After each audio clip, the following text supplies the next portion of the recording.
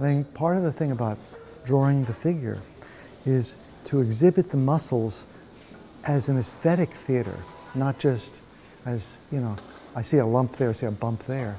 How do you charge the form or change the form slightly so it has more kind of loveliness or, you know, elegance or something, you know? So there's a sense of, you know, really copying but kind of polishing out the choices of lengths and stuff like that.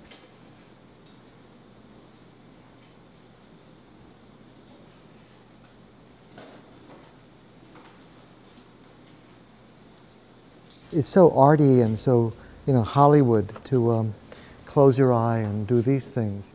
If you take measurements at different angles, you really are, you know, circumventing and holding the thing together.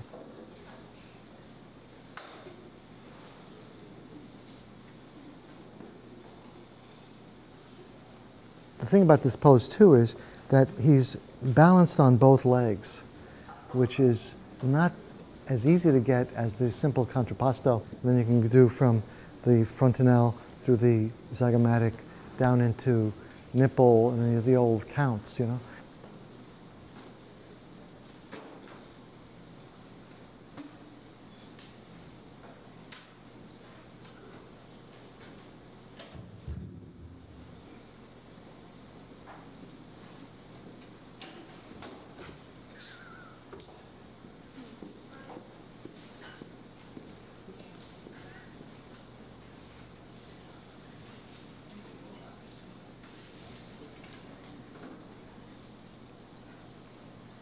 In my life, I was lucky. My first wife, my father-in-law, was an internist at the Amsterdam Catholic Hospital in Amsterdam. And I was really, in my moment of that life, saying, you know, I really want to see not just the outside, but the inside of a body. So Dr. Pompin got me to go to the Catholic Hospital, to the anatomy part, and the tram was late, so I kind of ran there with some drawing material, you know. And this man, a small Dutch guy, had died about 5.5 hours before. And, you know, it was really odd, but they had him laid out on the slab, you know, in a very cold place. And there, cigarette smoking was all over the place, you know. The guy who was about to open this dead person up was constantly chain smoking, you know, Dutch guy, tall guy.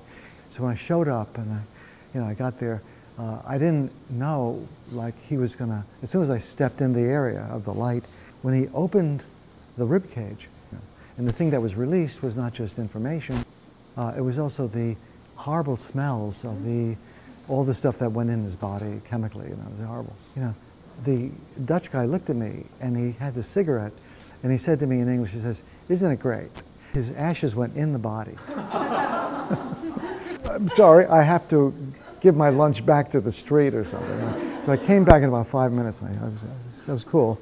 And I proceeded to kind of see the other extractions of the organs and all that. And it's all messy in there. It's all nothing. Really, it's a lot of bone here and a lot of bone there, and some very complicated organs in the middle. And they're all demonstrating themselves for the first time in stillness. So death is absolute stillness, you know.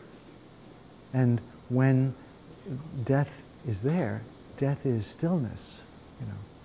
And so I don't know what happened to the corpse involved, but I think after I left there, I went back on the tram in Amsterdam, and you know, I suddenly felt I had X-ray vision, you know, like Superman or something, you know. And I really felt I could see the volume and the weight of all those bones and the muscles accumulating into the feet, you know.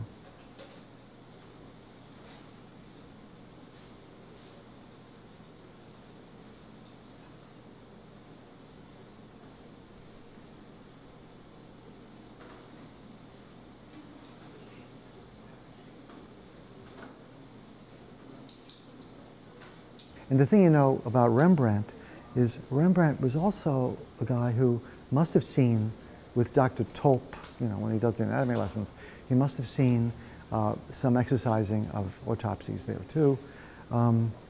And so I think what is amazing about the Rembrandt painting, and Rembrandt is like a smartass in the picture, was he wants to show the man talking in the picture, but he's talking in terms of the pulling of certain aspects of this dead man's arm, the tendons of the forearm, and how that tendon would lift certain finger motions. You know. And all the guys are bending over and watching his visual voice in the picture. You know. So it's a wonderful picture for anatomy, a doctor of anatomy.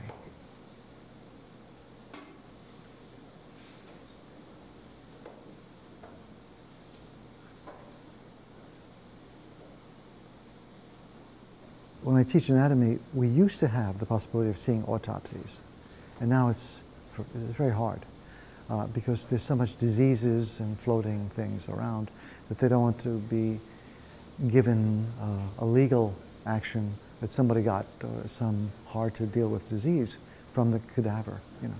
So even with the masks, it's tricky. But I think the important thing is, if you're going to be a figurative painter or a figurative drawer or sculptor, whatever, I think the important thing is to know the physicality of the anatomy of the human body, and know it to a degree where, you know, you see it as theater, you see it as choices and possibilities. And this man's ankles are very nice, by the way. You know, the other way to deal with forms is to deal with, take the fontanelle to the chin, take that measurement of the head through the body, and you get, I mean, I think he's going to be about 8 3/4 head high. He's very well proportioned, but you could do that just by measuring with a pencil. You know, and so all these little tricks are interesting. But the thing is, if you don't know anatomy, you're watching him too much. If you know anatomy, it's 50-50. You watch him, you play with it. You watch him, you play with it. You know, and you then live in the drawing as a poet and not as a copyist. You know, that's the whole thing. But I think the important thing is, if at some point you can see an autopsy, it'll be really good, and it just changes your whole view of volume and mass and weight. Because if you don't know that volume and mass and weight, you cannot make a representation that is stronger than the thing you're watching.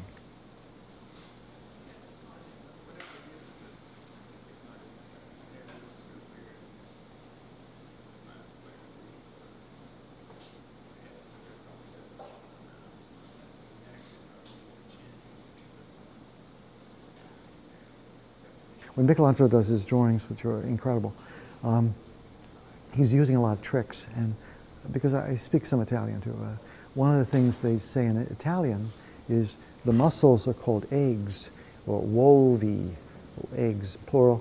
And so that they would say to each other in Italian, I guess, like, you know, I really like the way you did that series of eggs. They weren't talking about muscles, they were talking about the forms, see. And of course the Catholic Church did forbid the use of finding this study by candlelight with the priest, but the priests were pretty open to the artist. And all I know is that the more you know, the more you can control the form. You know? And this man is a very good model, very good model. You know, you should clone him or something. Thank you.